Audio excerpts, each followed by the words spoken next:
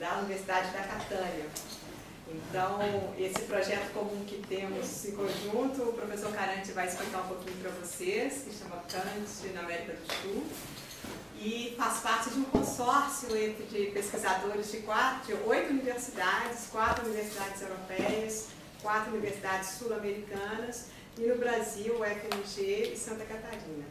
Então, esse curso do professor Caranti abre a primeira atividade desse projeto, que é um projeto de cooperação, e que da UFMG fazem parte eu, a professora Georgia e a professora Virginia. E para nós aí é um grande prazer apresentar o professor Luigi, que é professor, então ele é um estudioso do Kant. Aqui a gente trouxe 2 livros importantes do professor Luigi, esse Kant, o escândalo da filosofia, que é uma discussão sobre o ceticismo cartesiano, e esse que é o objeto do curso de vocês, que é o legado político do Kant, e que vocês devem ter recebido esse livro em PDF. Então, a gente vai ter 3 dias de um curso intenso, né? Não precisa finalizar até 1 hora, porque vai depender um pouco do fôlego. Mas teremos, então, um intervalo no meio, e para dar um break, depois a gente retoma as atividades. Mas, Luigi, for us, it's a very, very pleasure to introduce you and to welcome you here in our university. Thank you very much for coming, and you can begin your... All right. Thank you all for organizing this, for being partners in this project, and thank you for the students for the present. I apologize, I don't know if I will go to this. I'd like to. I love Portuguese. My friends know that I love Portuguese, and I understand Portuguese because I'm Italian, but I'm very bad with active knowledge so far, so I'll have to speak in English. I can receive questions in Portuguese. I think I'll be able to understand them. If you're not comfortable in asking questions in English, that's perfectly okay. Okay, so let me thank once again my colleagues Patricia, Georgia and Virginia for organizing this secondment, that's the way it's called in the European language, what I'm doing here within this project, and in particular for organizing this mini-course that gives me the opportunity to present to you the things I've been studying lately in my research. What I would like you to receive in general from this course is an introduction to the philosophy of human rights. So you will not become expert neither in human rights nor in the philosophy of human rights, but you will be introduced to the debate by following this course. That's my goal, at least. Let's hope that this happens. If you like it, and if you want to go deeper, I am at your disposal. I mean, I'm always reachable through email, even if I'm not around. If you want to read more, if you want to go deeper in some of the themes that we will be touching on, that's perfectly okay. Just write to me. I'll be happy to share with you new materials, new papers that allow you to focus on one of the problems you might want to focus on.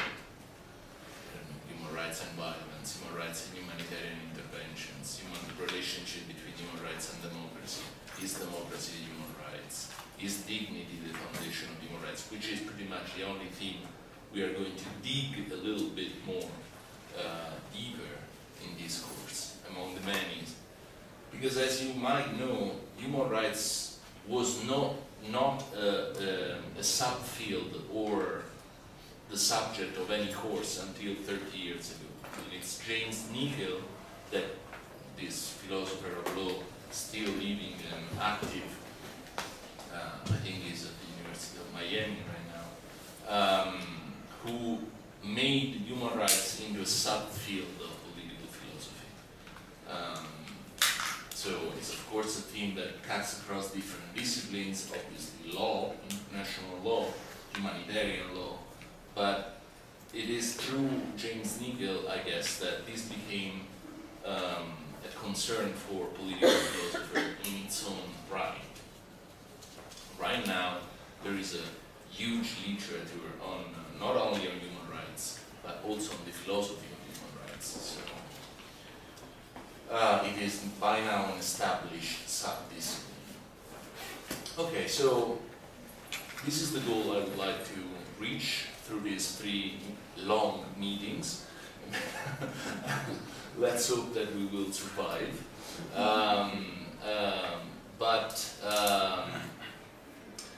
Before I start with today's introduction to the contemporary debate, I would like to say something more about this project that brought me here, and then that will bring your professors to Europe very soon, because one of the things that is going to happen soon in this project is this colloquium we'll have in Catania, Kant in the Contemporary World.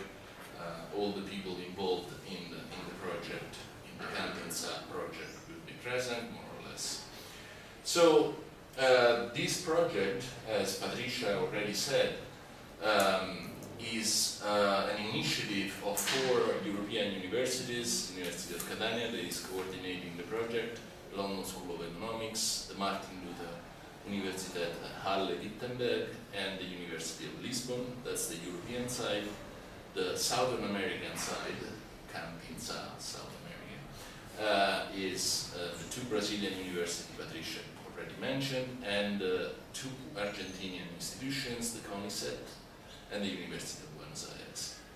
So it's a network of Kant scholars, basically, and the main goal of the project is to, for us Europeans, to learn the way in which Kant is read, studied, interpreted in South America, and perhaps also for Southern American scholars to know more about what we do right now, the latest developments of Kant scholarship in Europe. As you may know, I guess you know, the Brazilian scholarship, especially in Kant, has developed exponentially in the last 20 years.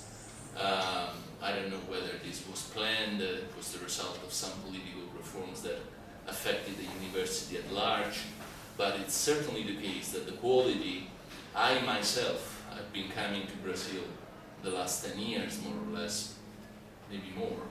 I have noticed a dramatic increase in the quality of the scholarship, so it is our interest to know more about what our Southern American colleagues do. And also, one of the goals of the project is to establish lasting connections between institutions. So we have to make our best effort to have this going also besides the 4 years that the project is articulated on. What else can I say about the project? You have some more details here. One thing I'd like to say is that the scheme, these are the university, forgive how efficient. I noticed that there was a mistake because there was not the right logo of the Universidad Federal Minas Gerais. This morning, 1 hour ago, and I sent a message to the web designer, said, look, it's wrong, and it has already been corrected. I'm very glad. You don't want to have the wrong logo of the institution you talk. It's not the right logo, but at least it's the right, name. First there was the CONICET logo, so okay. You give me the logo because I couldn't find it in the website, so I can give it to the guy who takes care of the website. Okay, so one thing I'd like to say is something about the Marie Curie schemes in general. I don't know how familiar you are with Marie Curie grants. This project is funded through a Marie Curie RISE.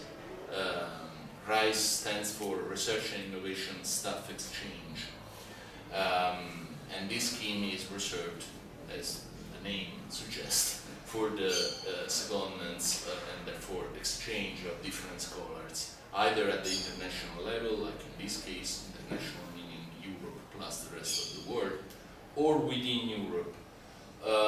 So this is only one of the Marie Curie grants that one can apply for.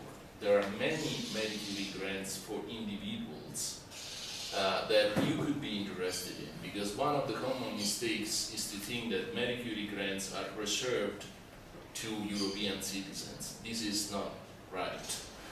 Most of them are open also to non-Europeans, so it is your interest to look into the many possibilities that the Marie Curie schemes at large offer.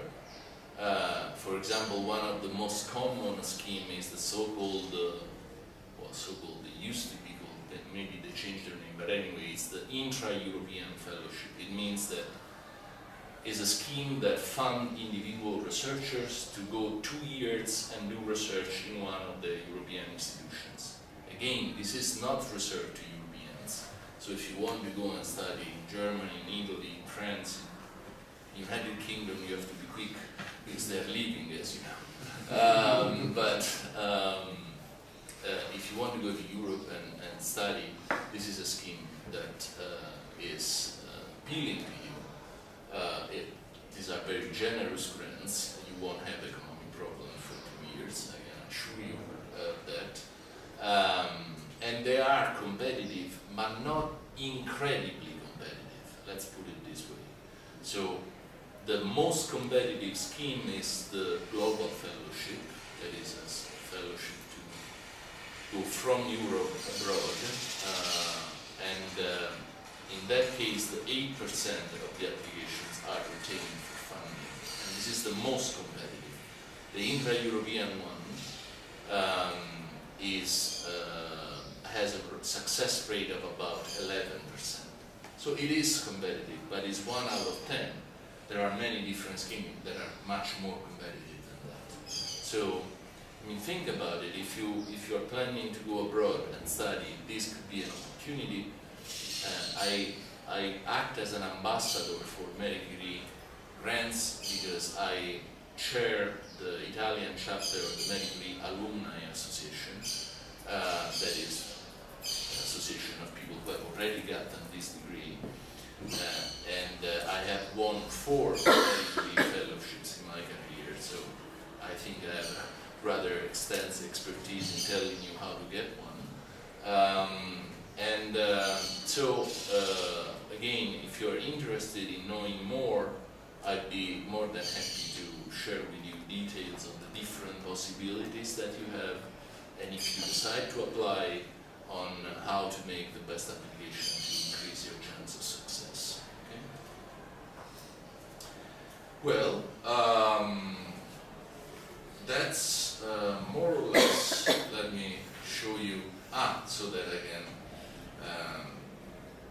say something better about my colleagues here, who have not yet turned in their photo and biography, although they were asked long ago to do so. So if you don't see their pictures here, it's really their fault. But that's actually a very small subset of the participants, because we are more than 40 scholars in this scene. So it's a lot of people. Am I right? 40? No, 30. I exaggerated a little bit. We are around 30. Okay, now I think I have opened my Dropbox. I'm no longer sure. Yes. Let's go to the topic of the course. I don't know the level of your English, so I thought that for the first lecture, which is today, I'm going to read the chapter that I wrote in my book for introducing the contemporary debate on human rights. You have the PDF, so you can go back anytime to it. I'm going to comment a little bit what I wrote so that we don't fall asleep after half an hour, because I find myself very boring. So reading out loud myself is extremely boring. So I'll try to cheer it up a little bit as much as I can. But I thought that it was not an extremely bad idea, because even if you are not strong in English, you will be introduced and you will find easy to follow.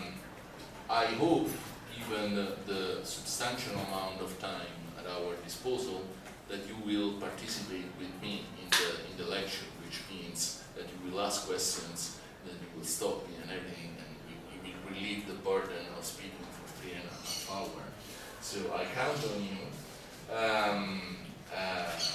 You can interrupt me anytime while I'm reading and discussing, and I'm going to reserve at least 1 hour, 1.5 hours at the end of the class, 1 hour, let's say, for having a general discussion about what we did. But this is not an alternative to clarificatory questions that you may have as I go on reading. Okay? Okay, so, well, before I start reading, let me actually ask you, what do you think the philosophy of human rights is about? If you have a sort of prejudgment in the good sense, a prejudice in the good sense of the word, what do we study if we want to do philosophy of human rights?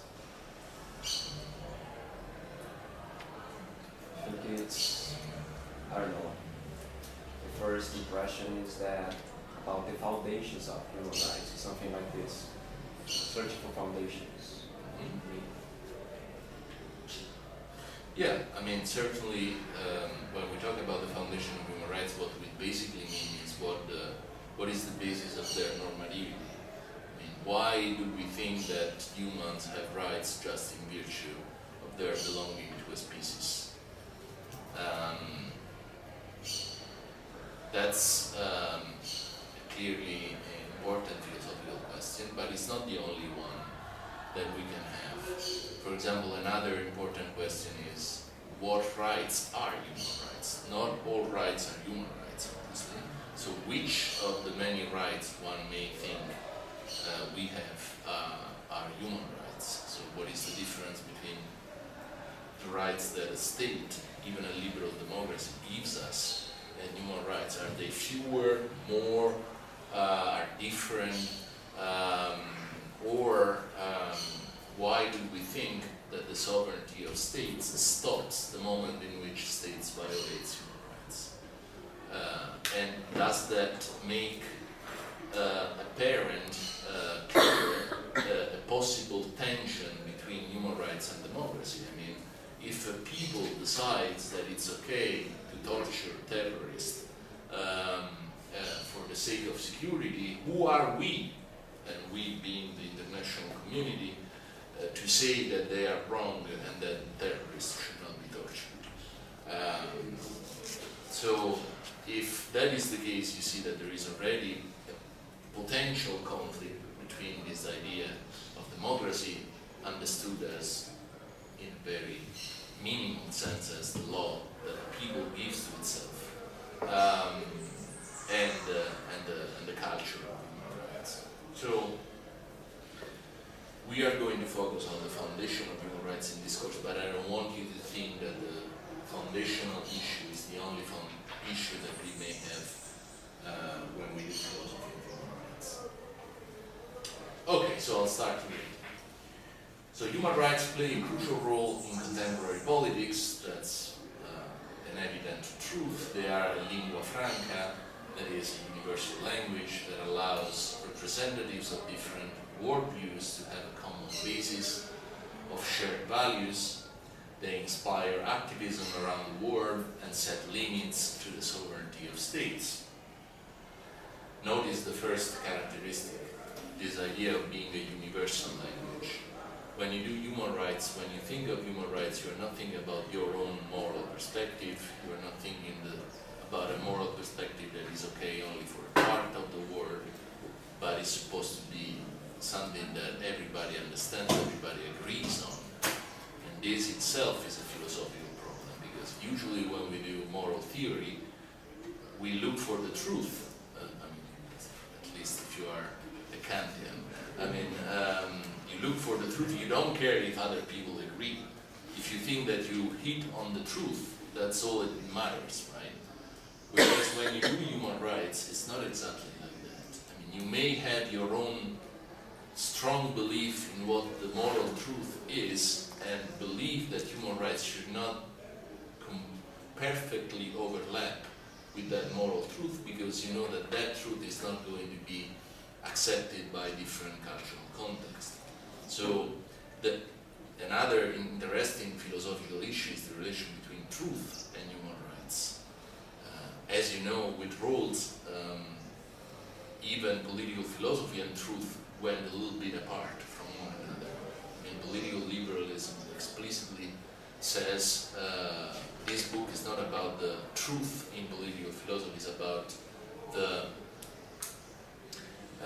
best reconstruction that we can give of a certain cultural context, and spelling out of principles that are in reflective equilibrium with this kind of political culture. But this separation between truth and philosophy is even more evident when you talk about human rights, for the reason that one of the main objections to the whole human rights culture is the fact, of which I'm sure you have already heard of, that human rights tend to be parochial. And by parochial we mean that they are okay for the West, they are sort of new instruments of the Western imperialism. We go there with this idea of individual rights, self-government, separation between religion and state, women's rights, equality between women and men, equality of religions, and so on and so forth. And this is, just a legacy of the Enlightenment. This is the legacy of the religious wars in Europe. That's how we organize our political life. But why should other parts of the world do the same? Okay, so this idea of being a universal language is a common preoccupation when you do philosophy of human rights. So the importance of human rights has many reasons, one of which is particularly intriguing. They are an intended novelty in the history of human reflection on the universal rules that should govern each and every agent. In fact, no earlier attempt to turn moral claims into norms governing politics even resembles what human rights are doing in our world. Certainly, a tendency towards universal acceptance was built into all major metaphysical and religious worldviews. Think of the universal element built into the very etymology of Catholicism, being Catholic. Catholic means universal, as you know. Or of the inborn tendency of all major religions to speak the truth about fundamental matters.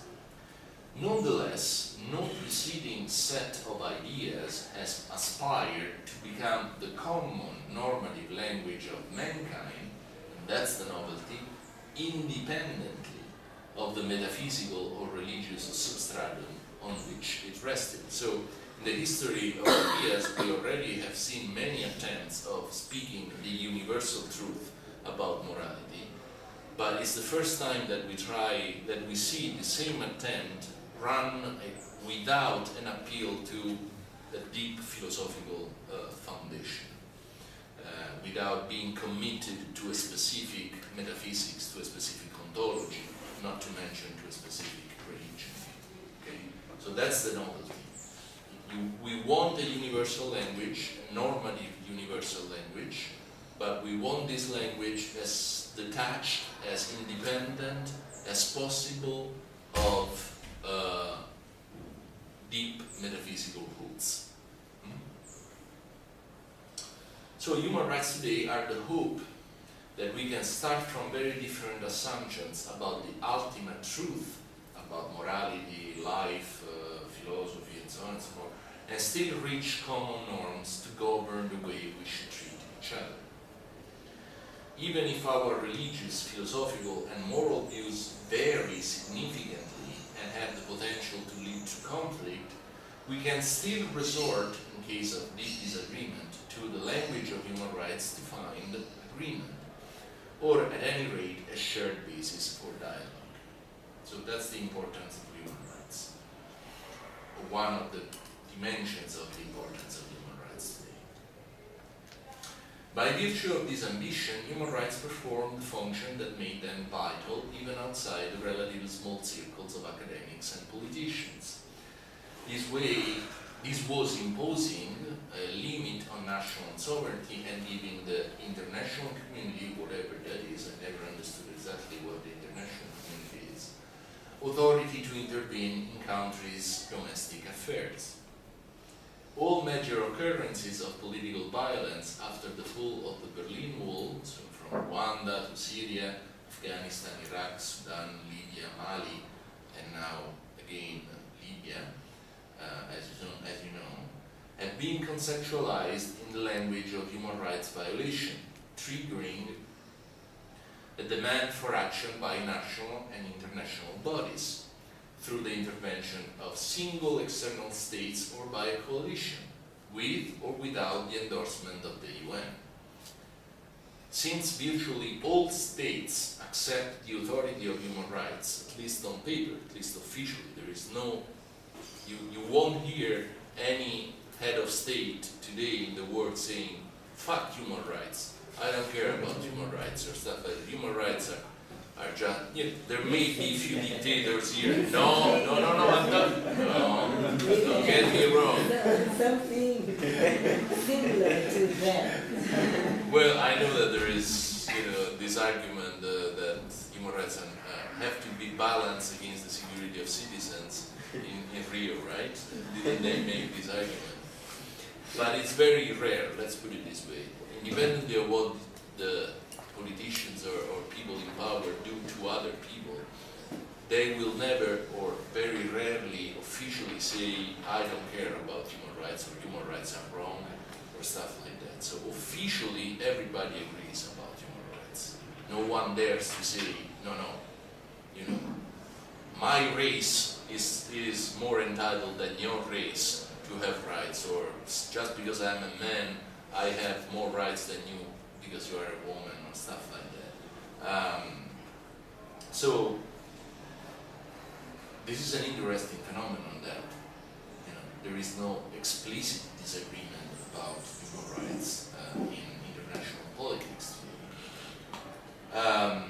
So these more or less serious forms of interference in domestic affairs by the international community have been ipso facto legitimized.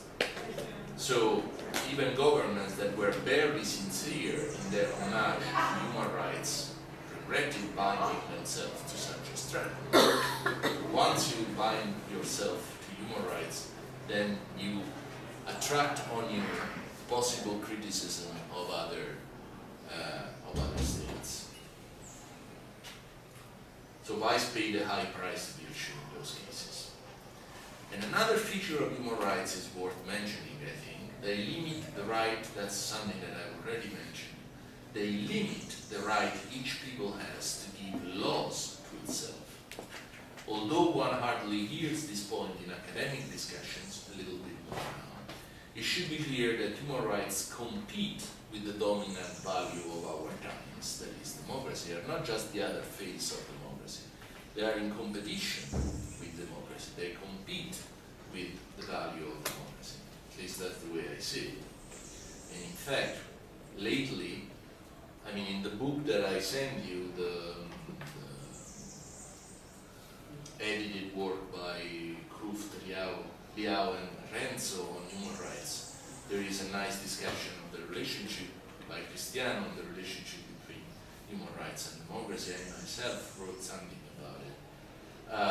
So there is now more attention to this theme, but it shouldn't be that difficult to see that human rights and democracy are not the same thing. Actually, to the extent in which there are external limits to the political will of each people, they tend to be in tension with the value of democracy. So if we take human rights seriously, communities do not have an unlimited right to self-determination. They have this right, and specific human rights protect just that possibility, but with well-defined limits, not democratically determined. Okay? Okay, so given the fundamental rule, Tem que deixar aberto, sabe, por se uma pessoa sair para ir ao banheiro. maybe you want to put a chair? História. Não, é pouquinho.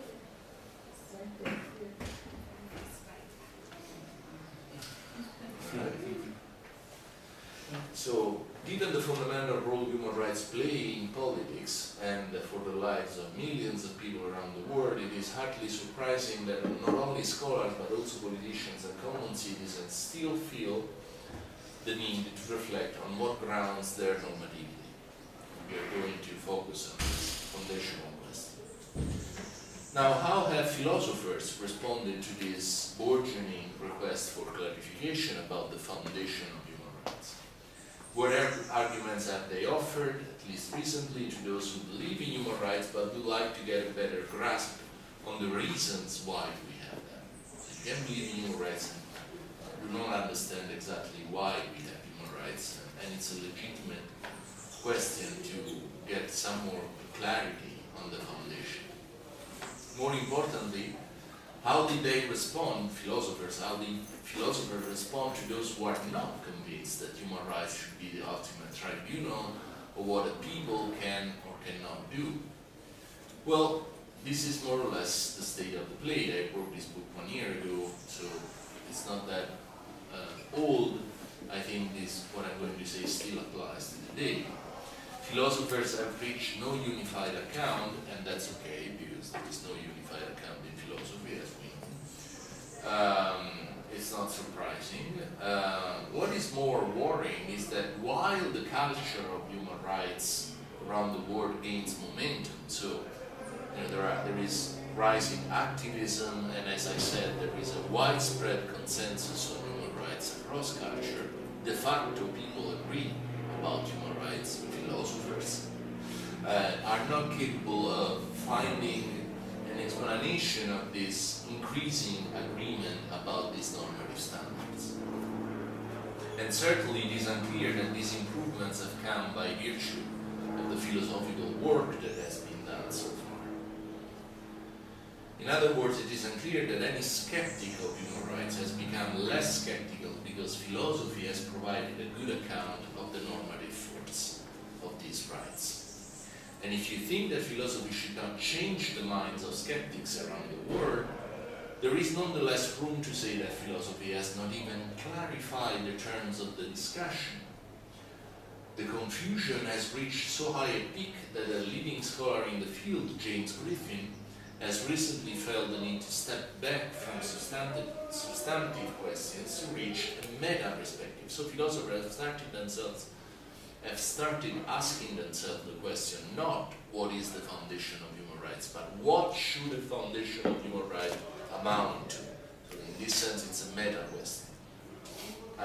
John Tasiulas, who is probably the philosopher today who most professionally talk about human rights, recently published a paper again on this meta question. What should the foundation of human rights look like, not what is the foundation of human rights?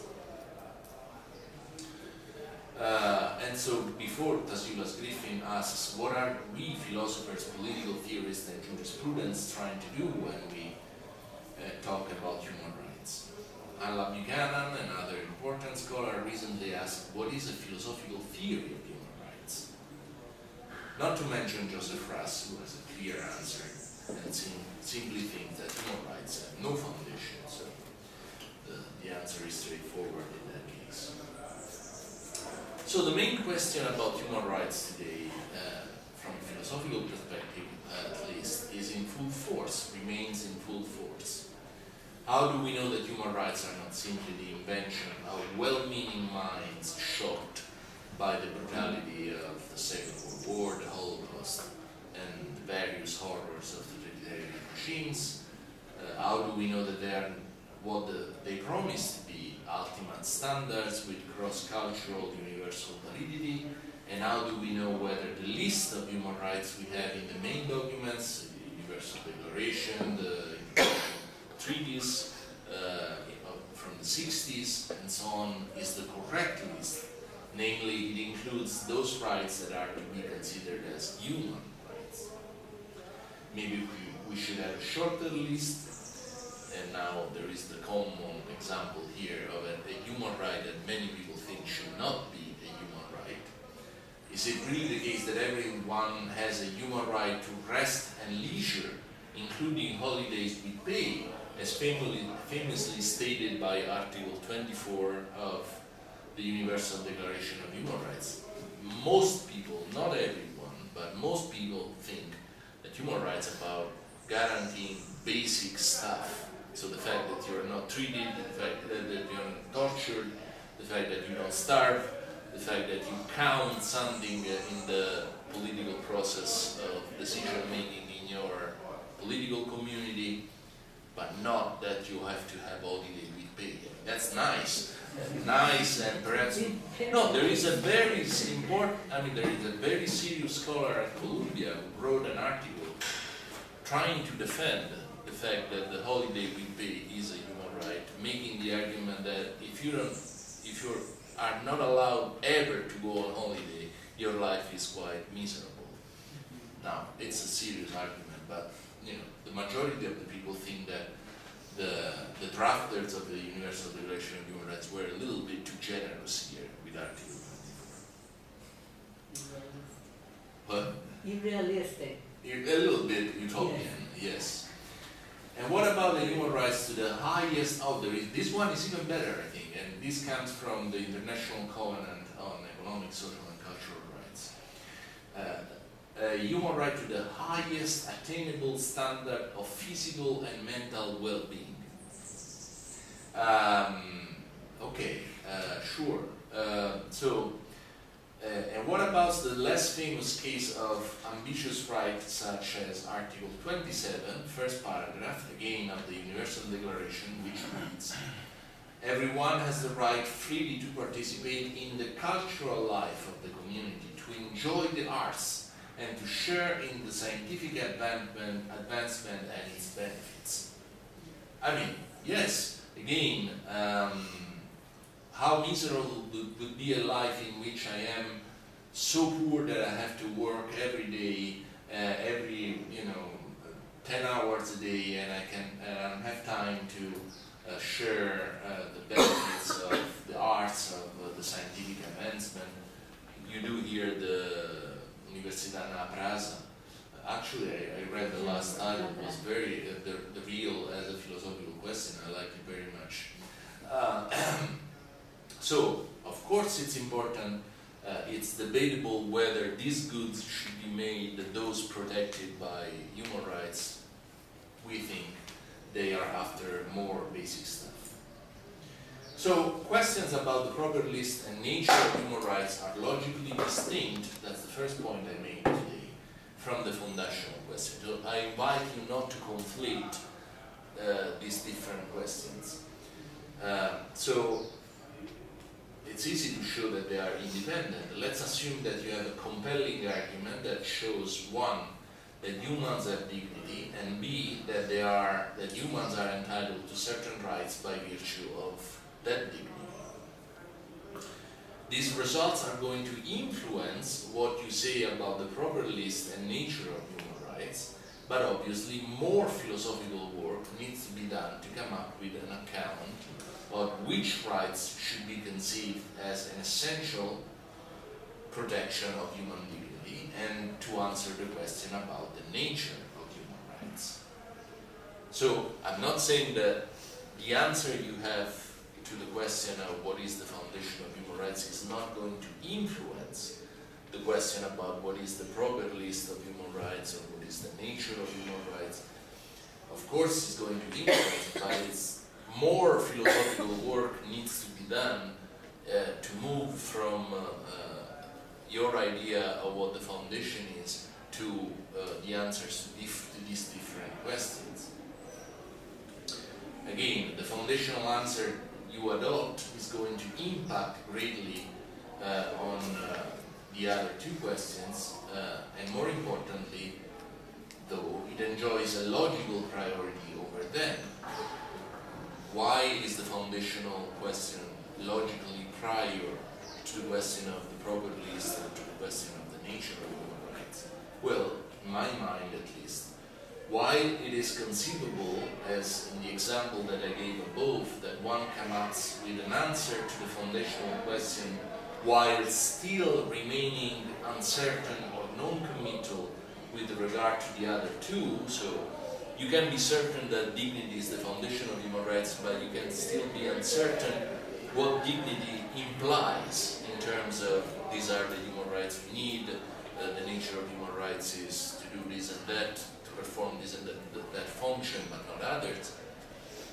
It's rather difficult to see the other way around. So it would be bizarre to submit an account of the nature and proper list of human rights and remain fully silent on why human rights are not the sheer invention of well-meaning minds. So it seems to me that the foundational question has a logical priority because it's difficult to conceive of someone who comes to you and says, oh, I have a great theory of exactly which rights should count as human rights. But you know, I have no idea whatsoever why human rights should be taken seriously. That's quite bizarre. Whereas the other way around sounds more acceptable. I have a good philosophical theory about what the foundation of human rights is. And I still don't know for sure what we should infer from this foundation. Okay? So, both for reason of space and for its logical priority, in what follows, we are going to focus on the foundational question. And in the remaining part of the chapter, I'm going to reconstruct the contemporary foundational debate, highlighting strengths and weaknesses of the three, because there are three main orientations today in the philosophy of human rights, if we focus on this question of the foundation. So, what are these three main orientations? The so-called justification deficit is so acutely felt among philosophers that a voluminous publication devoted to the foundational problem has recently appeared. It's the one I gave to you, with contribution by the most authoritative scholars. Here the different accounts are divided into three main groups that by and large overlap an earlier tripartition offered by John Tasiulas in reductive, orthodox and political views. We now have in the language of this new book instrumental justification that correspond to the reductive category of Tasiulas, non-instrumental justification that correspond to the orthodox category of Tasiulas, and practice-based justification, which correspond to the political view. Now I'm going to explain why. Let us introduce the essential of these three approaches with a few critical notes that should suffice to explain why, in my modest opinion at least, none of them provides a convincing foundation. That's also why you want to write a book about human rights, because you are not satisfied with what's already out there. Okay, so that's really the center of today's class. I want you to be crystal clear on what these three different orientations are. Okay, so in terms of sheer information that I'm passing to you, that's what you should get from today's class. Okay, what is an instrumentalist approach to human rights?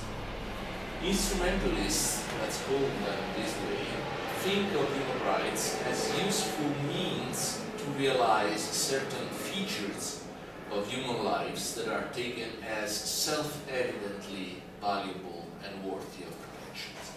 So everybody has a pretty good idea of what it's important to have a good life.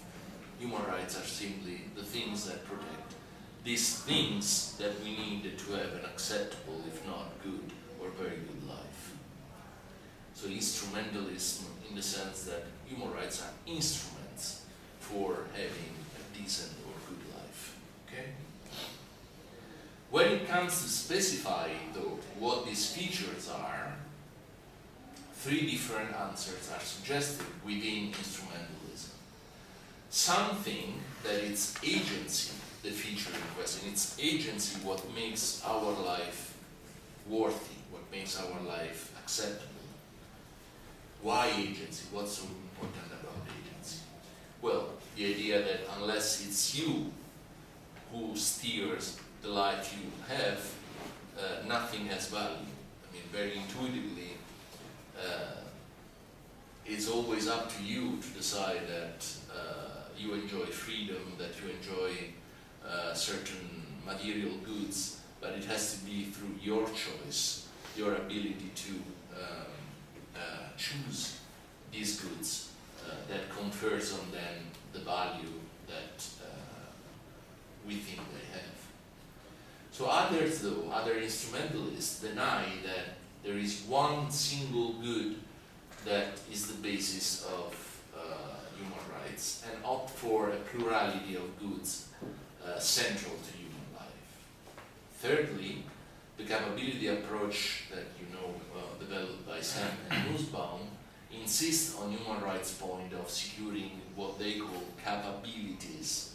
Capabilities are not material goods, but are real opportunities for individuals to realize certain functions. So notice, capabilities are halfway between material goods and sheer freedom. They are real opportunities. What is the bridge? The bridge is that Sen and Nussbaum think that the quality of a political system has to be measured in terms of how many capabilities it offers to people who live there. And capabilities are real opportunities to do what you think is important for you. So it's not just having the abstract freedom to go to the university, but also to have the real possibility to go to the university. Just to give the most obvious example, so in this sense there are halfway between material goods and freedoms. So mental and bodily health is another example. In order to have a mental and bodily healthy life, you don't need merely the possibility of not eating junk food, but you also need to have the possibility of having the resources of buying good food in order to have a mental and healthy good life. So within instrumentalists you find these 3 different main approaches. One focused on agency, one that we could call pluralist, and the other one is the capability approach. Now let's see something more about each of them.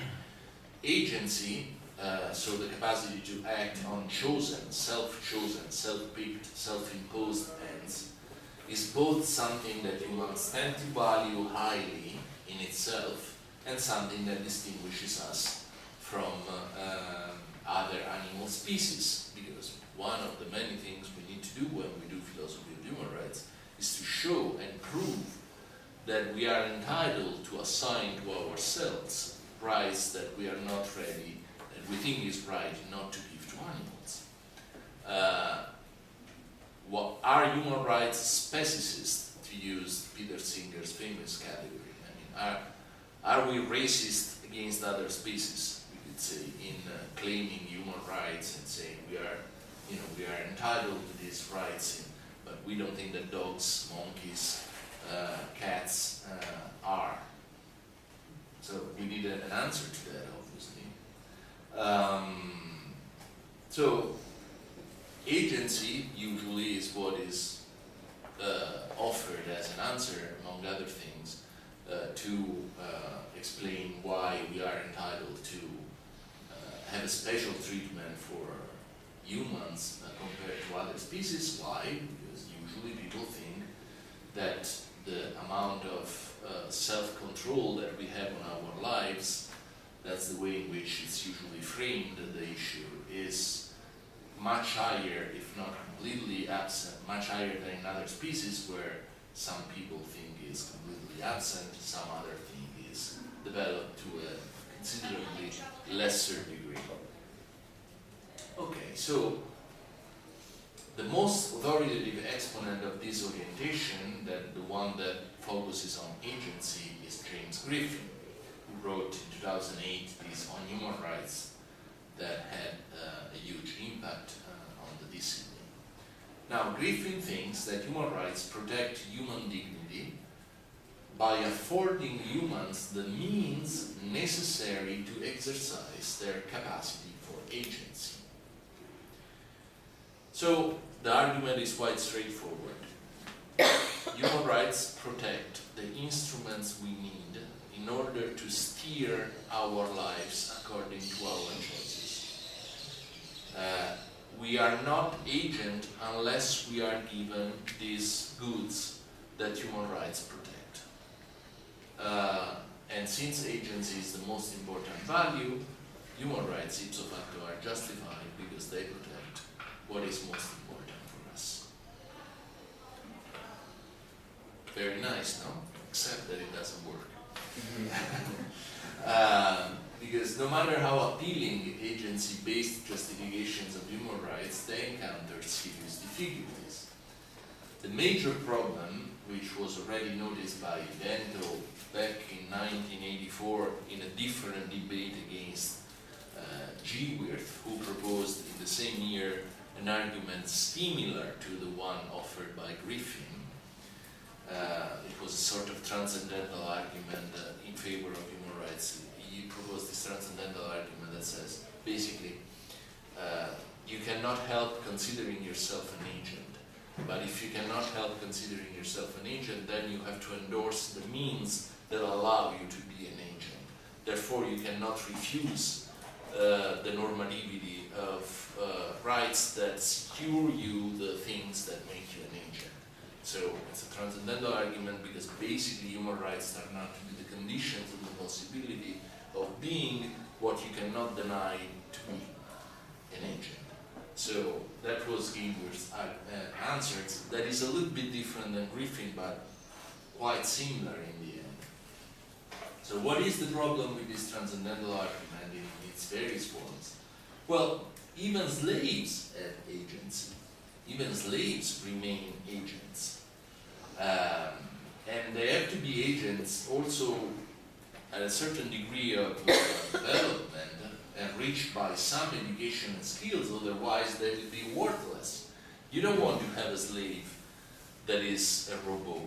You want to be able to give orders to a slave, otherwise he's useless. Order means do that, and he understands and performs that duty efficiently. In order to do that, he has to be an agent. He remains an agent, even if he is in a condition of slavery. So protecting agency is compatible with allowing slavery. If there is something that is clear, is that slavery is a violation of human rights. So if you focus on agency, you end up with this kind of counterintuitive consequences. So obviously slaves have their human rights violated, hence agency cannot be the foundation of human rights. Now, of course, Griffin is aware of this criticism, and he says, oh, wait a minute, but by agency, I don't mean the agency that a slave has, I mean something better than that, more expanded. I am talking about my agency, if not my agency as a professor at Oxford, at least the agency of a normal person who does a normal life. The problem with that is that it becomes very difficult to set the limits of the goods you need in order to have this minimally good life. So you have a little bit of the threshold, what is called the threshold objections. Where exactly do you draw the line? Below this amount of goods, you are violating human rights. Above this amount of goods, human rights are not violated. So if you if you speak literally about agency as the center of human rights, you have the slave problem. So it's easy to conceive of agency. I mean, if you are given some mentally impairing medicine, you are no longer an agent because your brain no longer controls your body. So it's easy to understand when you stop to be an agent. But of course, human rights cannot be just the protection against medicine that makes you stupid or makes you unable to control your body. That you need more than that. I mean, clearly human rights protect more than, you know, protection from this kind of medicine. When you start seeing more, though, it's very difficult to find, to draw a line below which human rights are violated, above which human rights are no longer violated. So, moreover, as I said, human rights intuitively are not rights to a good life, but to a decent one. But who is to say what decency for an entity endowed with agency requires? So that's the first problem of Griffin, that Griffin has, even if he no longer focuses on agency per se, as Gayworth used to do. Another problem with agency-based accounts is that when we think that torture violates human rights, we don't think that the wrong done to the victim has exclusively and perhaps even primarily to do with the deprivation of the victim's agency. I mean, what's wrong with torture is the pain that you cause to the victim. It's not the fact that you make him or her less as an agent as it used to be. So, the problem with torture is not that you cannot move or that you are no longer the master of your life. The problem with torture is the pain that the victim suffers. And pain has really nothing to do with agency. It relates to the protection of other things that are important for human beings that do not seem to have a lot to do with agency. We think that at least part of the wrong of torture has to do with the pain that the victim suffers. Finally, that's the third and final main problem with agency-based accounts, they seem to be committed to the bizarre view that children or mentally impaired people are not entitled to human rights. That's the usual criticism that is raised against Kantian ethics. If you make everything dependent on reason, if you think that the basis of human dignity is reason, what do we do with children or with mentally impaired people that no longer or still do not have or no longer have their full rational capacities?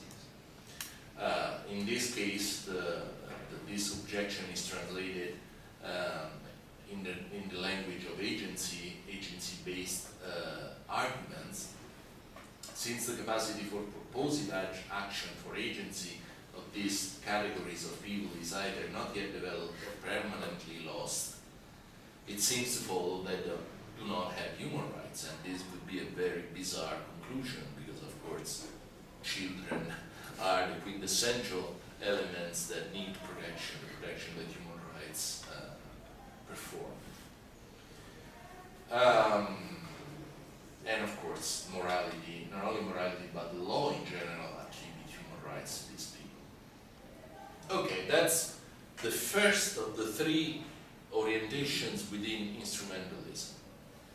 Another instrumentalist account suggests that a plurality of good, as I said, not only one, not only agency, as in the agency-based account, lies at the foundation of human rights. So, for example, John Finnis, neo-scholastic scholar, suggested an allegedly objective list of human goods: life, knowledge, play, aesthetic experience, sociability, friendship, practical reasonableness, and religion. Sikh, I had to put Sikh because it's not a mistake. He thinks that religion is one of the human goods human rights should protected, but of course what he means is freedom to exercise your religion or to think that it's not necessary to have a religion. Is it the whole list? Life? Yeah, that's the list he has. Life, knowledge, play, aesthetic experience, sociability. Well, it's not very different from the list that Nussbaum has. I mean, she also has a list of capabilities that are important for her. I mean, that she thinks are important to everybody. And Nigel, James Nigel, the founder, as I told you, of the philosophy of human rights, also adopts a pluralist perspective and argues that human rights secure and are thereby justified by four goods: life, the steering of one life, if you want freedom, in the common-sensical way of understanding freedom, avoidance of cruel and degrading treatment, and avoidance of severely unfair treatment. So notice the point about torture. He makes the avoidance of cruel treatment as a distinct good from the steering of one's life, which allows you to say, okay, yeah, torture is a violation of human rights because, not because it violates agency, but because it violates this other important good that I have listed, so the avoidance of extremely cruel treatment. Okay, so also the editors of this excellent collection of essays that I gave to you, Kruf, Liao, and Renzo, are kind of instrumentalists, and also include in the instrumentalist family the position of John Tasiulas. I told you the philosopher who probably spent most of his time speaking of human rights. He's the director of the center at King's College now, and basically he talks about human rights only. So John Tasiulas expands the list of goods protected by human rights to a non-prefixed and determinate list of things that benefit humans. So he thinks, yes, human rights are about protecting goods that are important for human beings, fine. But I'm not going to say which goods are. I'm only giving you a constraint, a condition to make a certain good a good that should be protected by human rights. What is this constraint? What is this condition? Now, the constraint is that establishing that there is a human right to X should not impose excessive burdens on the corresponding duty bearers. So, if you introduce a human right to holiday with pay for each and every human being, this is going probably to cost a lot of taxes to afford holidays we pay for to every human being on earth that are excessive on people who work, or perhaps they would destroy the economy because the taxes would be too high, and therefore you no longer have an efficient economy because people no longer are motivated to work. If they have to give 80% of their income, well, then it's better to wait for the subsistence that comes from the state, and so on and so forth. So I'm trying to give you an example of a good, which is certainly something that everybody wants, that should not be made into a human right because the cost of providing that good is too high for those who have to pay to offer that kind of good. Whereas the right to vote is not something that has a cost on other people, and you may think that having a decent healthcare system is costly, but not too costly for other people to provide. So, for... No, just one question. Of course, yes. I think that there are different kinds of human rights. For example, some are stronger than others. Torture and, for example, the holiday. For example? Has a holiday. And I'm thinking about Norberto Bobbio and Michel Ville. And, for example, Norberto Bobbio says about these different kinds of rights, and Michel Ville says that the human rights promise a lot, and it's this abstract, and they are very there's a critic about this thing, and I'd like to say what's your opinion about these writers. Right. No, it's an excellent point. This is usually called the inflationary tendency of human rights. They tend to grow. We have 4 generations of human rights. We add human rights. We have been adding human rights since the beginning through different generations of human rights. The 4th generation of human rights are human rights of the environment, not of people living in the environment, of the environment itself. So we keep adding human rights, and there is a problem of inflation. Yeah, I mean, it's a very complicated story, because I also think that there are certain, well, you can have a 3-fold distinction, or maybe 4-fold distinction. You may think that there are things that are to be considered human rights and things that are not to be considered human rights. In the things that are not to be considered human rights, you may include provisions, goods that are protected by liberal democracies. So, for example, we all think that if you live in a liberal democracy, you have the right to be treated as an equal, perfectly, at least from a formal point of view, as an equal to all other citizens. Many philosophers, John Rawls and his followers, think that human rights should not protect you from some form of discrimination, such as if you do not belong to the mainstream culture or mainstream religion, you should be given exactly the same political rights as other people. They think that democracy is not a human right. Perfect equality before the law is not a human right. Of course, they think that you cannot go before a judge and be treated unfairly simply because you are not part of the main community or of the main religious group or stuff like that. No, of course that's a human right. But when we talk about perfect equality, many people think it should not be conceived as a human right.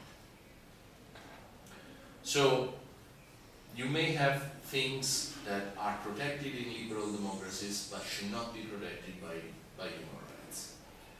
Then within what you may think are human rights, there are things that may be considered as more important than others. So, for example, the violation of some human rights, many people think, could be legitimate ground for intervention and violence on the part of other states to stop a certain government to violate that subset of human rights. So, for example, we are not going to talk about the relationship between human rights and the humanitarian intervention, but the main text about humanitarian intervention today is the so-called responsibility to protect. That is a text available on internet that sets the conditions on which the international community is not just allowed, but kind of required to act against the government, even using military force, in the case of the violation of certain rights, certain human rights, which are genocide, ethnic cleansing, crimes against humanity, and another one that I forgot. So these human rights are really the most important, if you want, the most urgent, those that, if violated, legitimize breach of national sovereignty up to the point of a military intervention.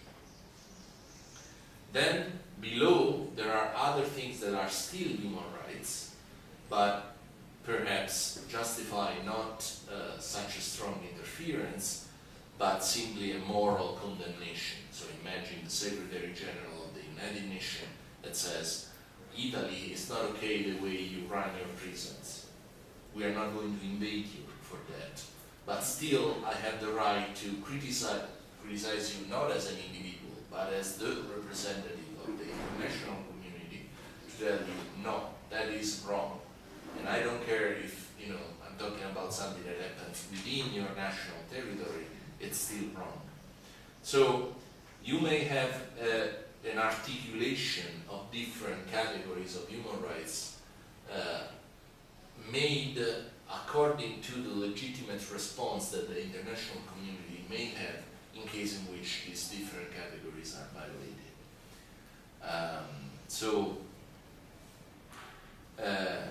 One of the problems, I don't know if I answered your question or if, you know, if it helps, but one of the problems, it's good because it allows me to say what's the main problem with Casiula's suggestion of leaving this list of goods open, with the only constraints it should not be too costly for the duty bearers.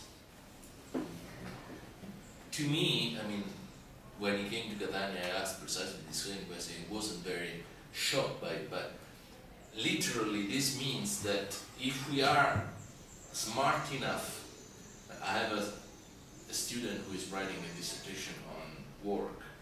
She thinks that the quality of work, not whether you have a job or you don't have a job, but the quality of the job that you have, is something that has been wrongly left outside of the concern of justice. So justice is about distribution of goods, but nobody thinks that justice should also say something about the quality of the job that you do. At most, those who think that the quality of the job matters is going to tell you that you have to be compensated with more money if you do a dirty job or if you do something that is not as good